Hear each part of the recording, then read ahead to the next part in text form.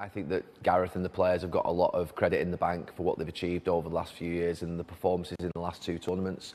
I think there's a little, for me, I've been part of England teams as a coach and a player, went to 8 tournaments, and understand that when you play these types of friendly Nation League type games, they don't inspire you in the same way as the real meaningful games do. And I know sometimes that's disappointing for fans to hear. You know, I've been a player and, you know, I've been there myself, where you just don't quite get up for it the same as a World Cup qualifier or a European Championship qualifier, or certainly a tournament game.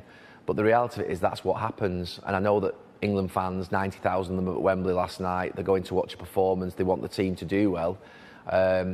Don't always see that side of it, but the reality of it, we've got a World Cup coming up in 2 months, and that's where the England players and manager need to peak, not now. And they have peaked in the last 2 tournaments and had brilliant results. I know they've not won the tournament, but when I think back to my career, they've achieved exceptional things to get where they've got to. So I've still got full faith in them. I still think they'll have a good tournament. Yeah, there are some issues to iron out, some players to come back from injury, but I still think that will cause a lot of teams a lot of problems.